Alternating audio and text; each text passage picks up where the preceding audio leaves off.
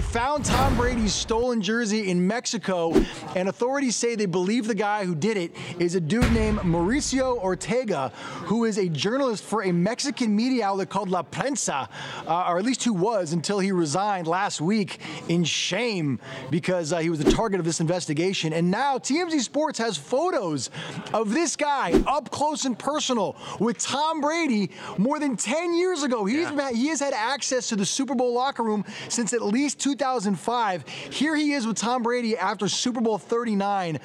You can see him right there. After he hung out with Tom Brady, he went over to Robert Kraft and took a selfie with Robert Kraft. The following year, he got face-to-face with Heath Miller, the tight end for the Pittsburgh Steelers, and took a selfie with him. And then he went and hung out with Ben Roethlisberger. A couple years later, here he is with Brandon Jacobs of the New York Giants at Super Bowl 42.